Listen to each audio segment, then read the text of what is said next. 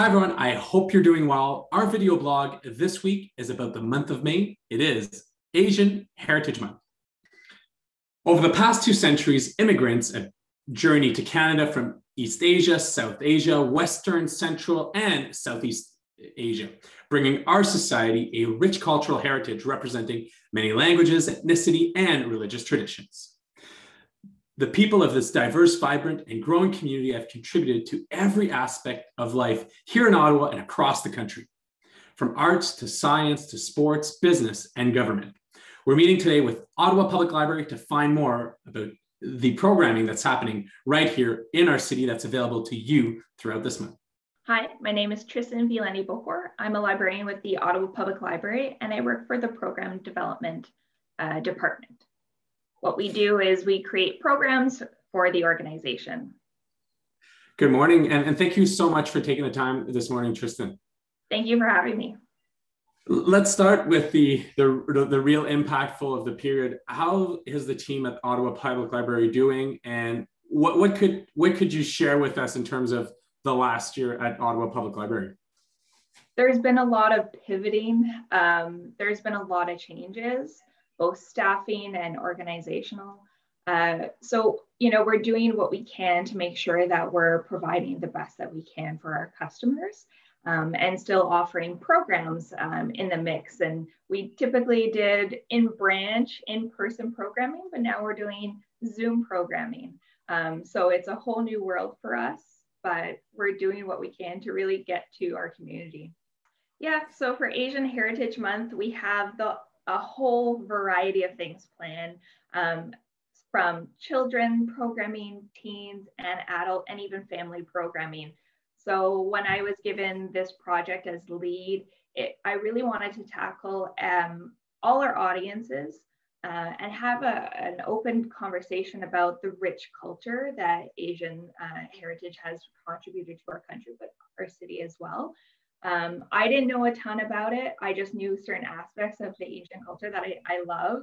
A lot of the art, a lot of the artistry, the clothing, colors, and obviously the food, which is one that a lot of people think of, but there's also dance, there's film, there's all sorts of aspects.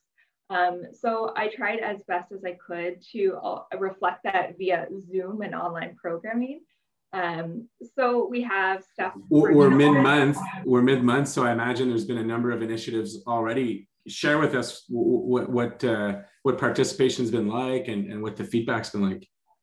It's been good. So we have children's programming that the themes and the books are all Asian themed or written by an Asian author. And we have some teachers' tools kits. So if you go on our website, it's all about Asian Heritage Month and all sorts of Asian themed crafts and just ways to have a conversation about the Asian cultures. So that's been going really well. We have yet to start our teen programming, but that's coming next week. So we did something fun, knowing that people love Instagram. I love Instagram. I'm a visual person. It is a positive social media. Absolutely. We're glad to use it.